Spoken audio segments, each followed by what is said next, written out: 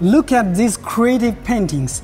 Talented youngsters have channeled their dreams and aspirations into artworks. Earlier this year, China and Africa jointly launched the My Dream painting competition for African youth. Young artists from 42 countries submitted over 2,000 paintings, with 50 earning the top prizes. The top 10 entrants were transported to the China space station in May. And recently, China's Shenzhou 16 crew showcased these African paintings to the world. So what dreams do these African artists hold? And how will Africa and China work together to boost the collaboration in the space sector? Today, we'll engage in a special discussion with distinguished guests. We are very pleased to have with us today Peter Oshnoma from Nigeria and Sinovu Mugula from South Africa, Mr. Ambassador Ibrahima Sori Sila, Ambassador of Senegal to China, and Mr. Cui Yufu, the Chief Designer of MISR-SAT-2 satellite of China Academy of Space Technology, and also finally our taikonaut Chen Dong. Thank you all for being here with us today. Let's start with our African friends first. So Sino and Peter, big congratulations on being among the top winners of Tianhe Awards. Firstly, Sino, let's talk about your painting first. Your painting is called Harmony, which includes elements from Africa and also China. So can you tell us more about your painting and why is that? What is the meaning behind this painting? All right, so I'm currently studying Chinese medicine and acupuncture at the University of the Western Cape. And when we start learning, we're taught that yin and yang are the key to prosperity. So I wanted to incorporate elements from China, and I also wanted to incorporate elements from South Africa to show that the two countries, even though they are different from each other, but yet they can be complementary so that we can create a better world together. And Peter, so let's talk about your painting. It's called Shared Aspirations. And what are the inspirations behind this painting? How do you feel when you know that you got the first prize? Knowing I won was very delightful. I was happy more than I can imagine. It wasn't something I expected to win. But for the painting, I used a lot of circles. For me, circles are very important. They show unity between things. If you notice, a circle goes around and round. It has no edges. So I wanted a situation where both Nigeria and China, both Africa and China can be together in a circle, showing unity, showing their sharing aspirations to achieve a goal together. Wow, because Peter painted a female African astronaut. And here we have our Chinese taikonaut Chen Dong. So Mr. Chen Dong, you visited Africa in 2019. And also last year during your Shenzhou 14 mission, you also talked with some African teenagers. So what's your impression about African teenagers? 我在2019年的时候有机会访问非洲，亲眼看到了美丽的非洲大陆，也感受到了非洲人民的热情。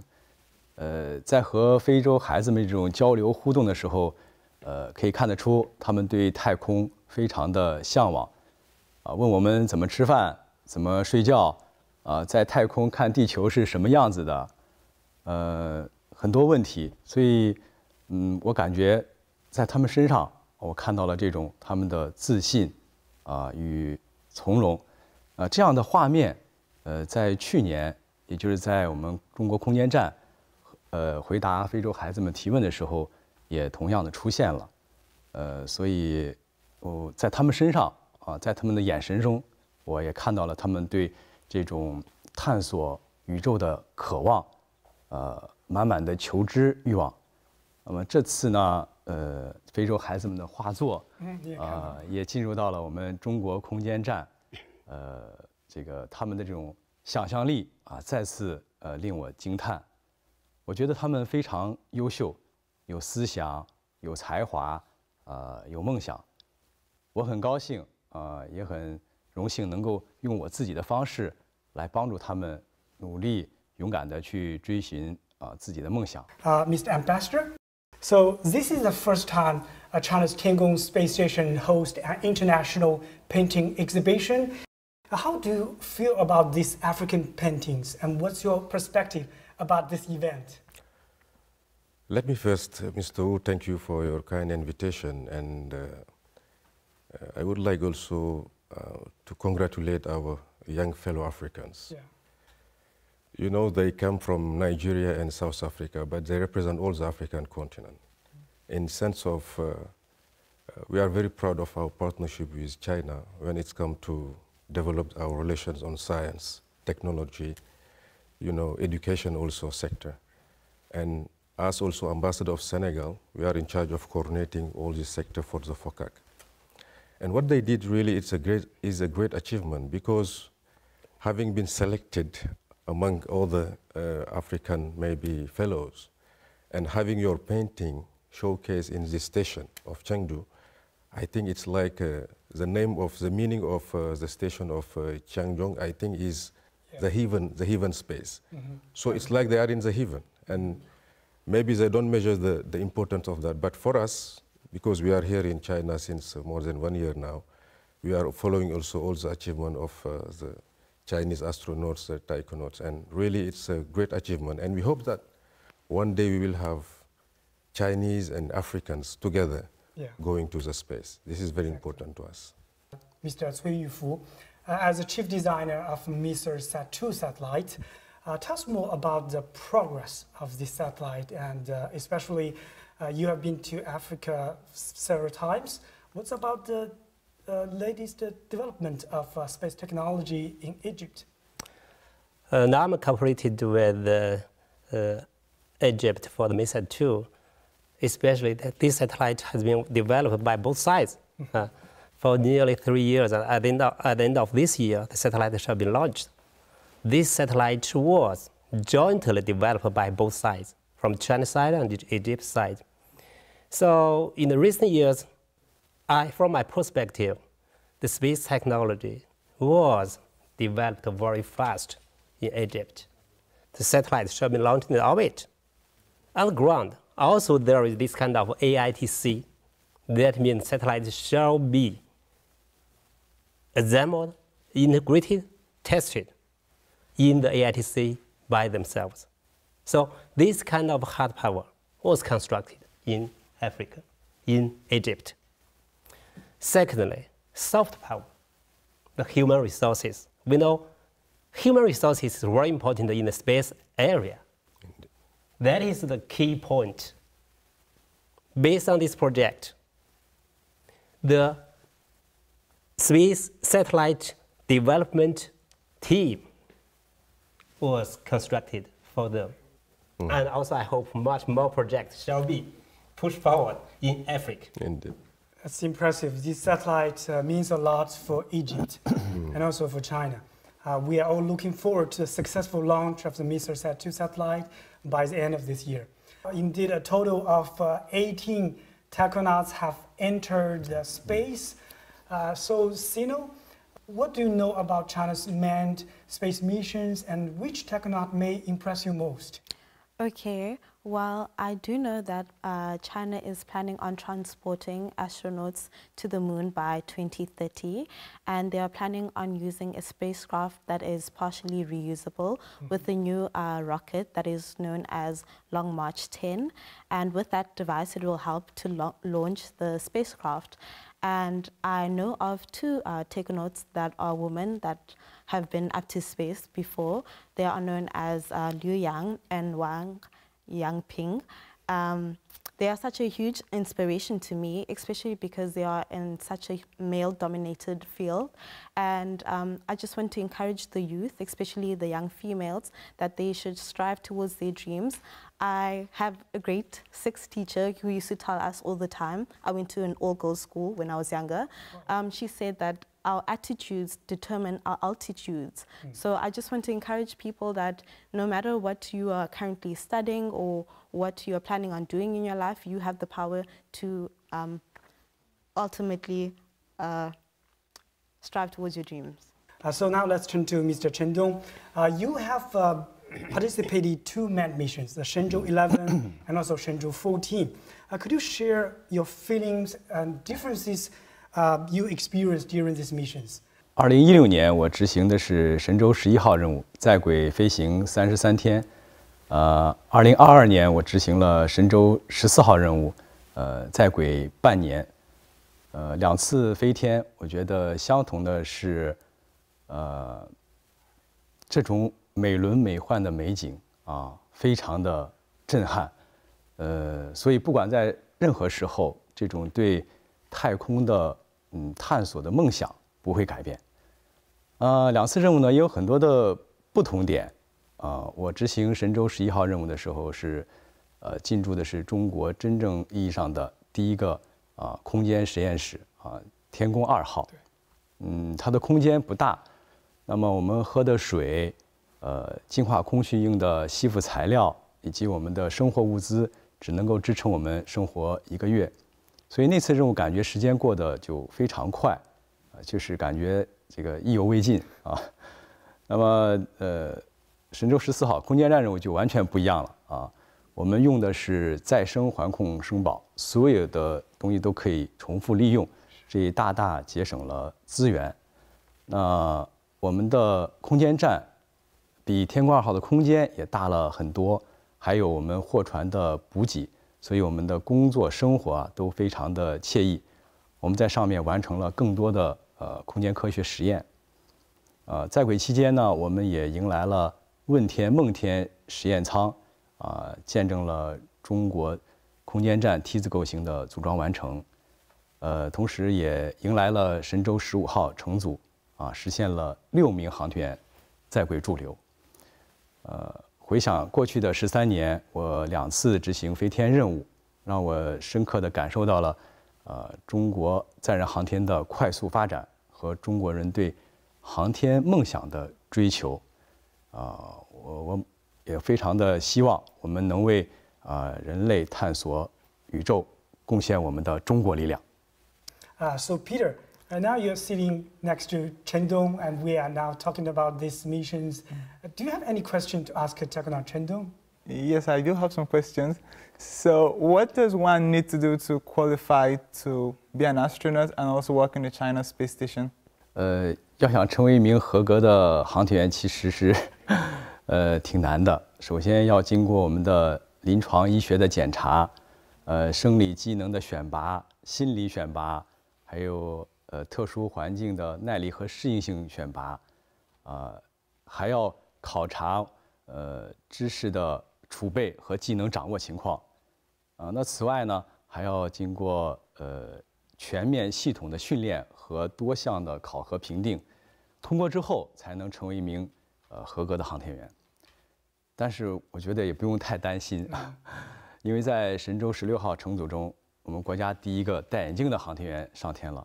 那么这也说明，随着我们航天技术的不断的进步，特别是对我们的非职业航天员，这样可以吸引更多的人才来参与航天，来创造更多的科研成果和科研价值。所以如果你有这样的航天梦想，就要保持良好的身体素质和心理素质，还要掌握更多的知识和技能。我相信是有机会实现你的飞天梦想。And Mr. Ambassador, we know Senegal is also developing its own space technologies and missions. We know China's space station is open to the whole world. And what opportunities do you think that it can provide to other countries? Yeah, it's a good question because of, I think we have roughly more than 10 African countries which already launched their own satellite in the space, sometimes in partnership with the North or the South.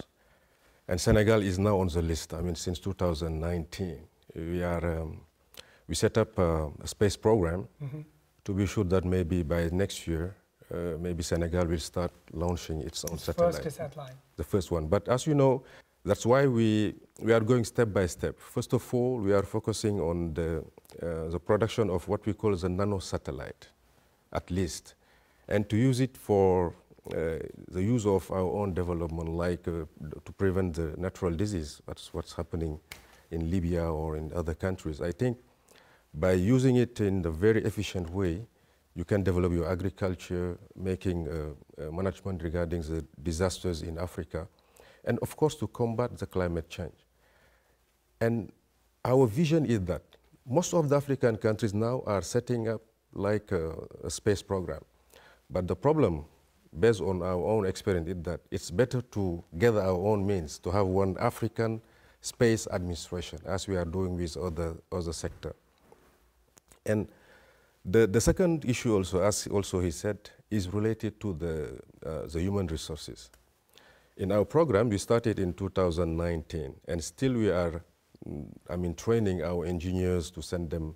Some of them are in the north of Europe, not quoting any country. But China really can benchmark with us because it's easier, based on what we are seeing here, to have the transfer of technology coming from China, space. Because I'm here also, I'm discussing with the officials of China, and even President Xi, last FOCAC meeting, he announced the fact that we will have the center of China and Africa for the remote sensing satellite. Now it's functioning. When you talk with some countries, they think that it's just a privileged countries which need to send satellites in the space. No, China, I think, started in the 60s, and the first astronaut or taikonaut was in 2003. For us also, we need more time, of course, but I'm sure that we are committed, and with the support of the Chinese administration, we can make it together. Indeed, because China has announced that in the future, more international projects are welcome to be conducted aboard the China space station. So, Mr. Cui, you returned from Egypt this June. After being to Africa so many times, what's your assessment of the African space development?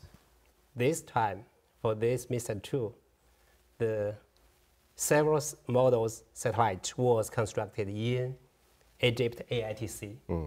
That is very important. So they have this kind of ability to how to manufacture a satellite. After the satellite was designed, after the unit of satellite was delivered to you, how to integrate it, how to test satellite. The performance was okay, everything is okay.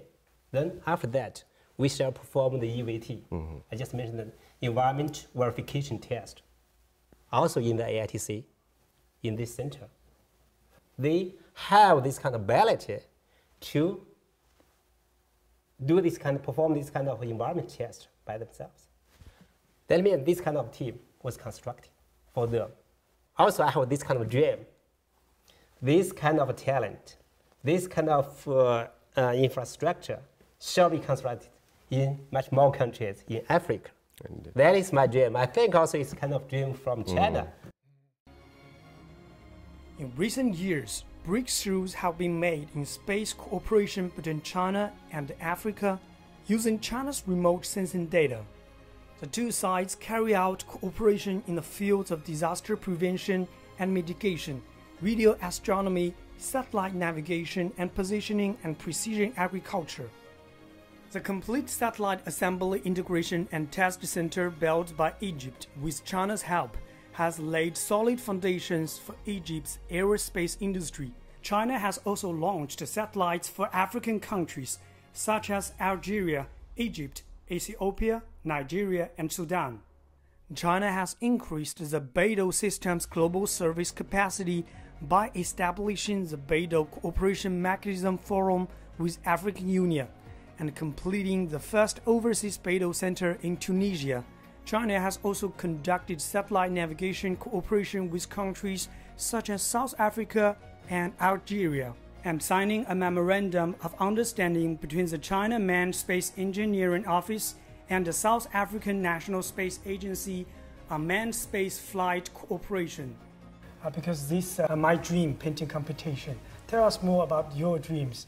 What are your dreams? You have expressed your dreams through the artwork. Okay. Personally, I'm studying information technology, and I really want to study more about the whole idea of processing information as really complicated formats. For example, there are a lot of data that are sent into space and received from space. This cannot be achieved by just easy softwares or computers. This requires high-end programming and a lot of attention to details. So I want to study more about information technology and also, if possible, work with space agencies to see how information or data collected from space can be used to better the lives of humans here on Earth. What does this event mean to you? This event is like a stepping stone because there are so many dreams in Africa that are not yet implemented. I see paintings or pictures as, there's a common saying that says, a picture tells more than 1,000 words. So if you have just one picture, you can explain it to 1,000 people without having to say anything. My paintings are here in China telling stories, in Africa telling stories, without me saying a single word. So we can see the power of pictures like this. So at the same time, if more paintings like this or more dreams are being built in the hearts of kids, more and more dreams are going to be realized, and it creates more opportunities for everybody to chase their dreams. And Sino, can you share us a little bit more about your dream in the future? Do you also wish to work in the space sector? Because I know that you have studied traditional Chinese medicine for several years. So what is your dream in the future? My dream is to help as many people as I possibly can and to hopefully collaborate with some of the African traditional healers so that we can all come up with solutions to create a better health industry for all. And if I was given the opportunity to go up to space, I would really appreciate that. I think it would be an opportunity of a lifetime. And if not, I would give support to those who will be going. And Sino, what does this event mean for you? This event means for me that, first and foremost, more exposure for young African, the youth in Africa, and the potential that we have to strive towards our dreams, and for us to also be able to work with other people in different countries, because there's so much for us to learn from one another, and we have so much potential. So with all that we have, it would be great to collaborate so that we can create a better world for all. So, Mr. Chen Dong, China Manned Space Agency has announced that foreign astronauts and scientists can apply to work on China's space station. The preparations are undergoing. So what's your message to foreign friends who aspire to work and live on the China space station? 我也特别的希望，广大有太空梦想的非洲孩子们，当然也包括我们的科技工作者，未来有机会能够到中国空间站访问，探索宇宙是人类共同的事业，我希望我们大家一起为人类的未来做出贡献。So, Mr. Ambassador, we know that many African countries want to develop their own space technologies, including satellite, rockets, and other applications. So, what do you think are the opportunities and challenges for the Africans' space development? Yes, we are concerned about the development of our space program in Africa in general. And with China, we already have a framework of cooperation, including the satellite sector within the FOCAC program. And you know, Africa, we have a population of 1.4 billion. More than 70% are under 35 years old. And it's our duty also as, the public government or public administration. For instance, in Senegal, 6 months ago, we have now this, what we call the special administration in charge of space studies. It's the first step, of course, just to have a lot of Senegalese engineers to be trained. And here we really received a good and positive feedback from Chinese institutions, as I said, the Center for China-Africa Cooperation on Satellite Remote Sensing. They are eager to transfer this technology. But it's up also to us, because when you are united, the vision is more clear, and in terms of implementing or achievements, it's better than if Senegal, Rwanda, Egypt, or separately, we try to set up our own program. So this is our main challenge, but we are working very hard, and I believe that maybe by 2030, you will see more African countries joining these trends, because technology and development is not just for the developed countries, but in Africa, really, things are moving in the right way, and I think with the support of countries like China, friendly countries, I mean, we can make a lot of progress on that. This is our wish, and I'm sure that we can make it. Great. And last question for Mr. Cui, because you have worked with many African engineers, scientists, and also young professionals. And what can be done to further boost the collaboration between China and Africa? Every year I will attend the Africa Space Conference every year. Education is very important channel for the cooperation. Space technology training is very important for the engineering. This kind of training is better for the know-how. It's very important how to design a satellite, how to optimization the satellite, how to manufacture, how to launch, how to maintenance, how to utilization. Yeah. So this kind of training shall be held. You know, every year we have much more chances for this kind of training. Also hope more engineers or students come to China to attend this kind of training. Thirdly, also from my perspective, my own perspective, this kind of project cooperation. So China, especially China Space, have this kind of dream to do this kind of different levels of cooperation with the different countries to provide this kind of service for every country. You just mentioned the climate change. It's very important for the current humankind. So before we end our today's talks, the final questions go to our African friends. So Sino and Peter, if you had the chance to go to work and live on the China Space Station, what kind of work or experiments would you like to be involved in? Since I am studying to be in the health industry, I would like to work on experiments that would help combat diseases, and hopefully we would find new solutions to do that, and that would be a great opportunity. And it would be nice to see what is out there that could help us venture out into the future of medicine and the future possibilities of what we can do. New solutions Yes. for treatment. Yes. And what about you, Peter? So this will be the perfect opportunity for me to explore how different paints, artworks, and art styles can react there in space. So it's more like trying different elements and see how they are standard or how well they stay while they're out there in space. So it's more like fun experiments to see how paints will react in space. Studying the whole aspect of painting, art, creating art in space is a whole new level. Creating art in space. In space, yes. So paints definitely won't stay that well. So I want to see how it reacts in space to see how we can add more art styles back here on Earth. Especially under that zero gravity environment. Yes. Okay. We're looking forward to your painting. Indeed, the dreams have the power to inspire us to move forward. And our dreams may change as we grow, but with your contribution and efforts, China and Africa will work more closely in the space sector. I will end today's discussion with the good memories of our African friends' first trip in China. And thank you so much. Thank you. Thank you. Thank you so much. This is my first international trip, so I was very excited.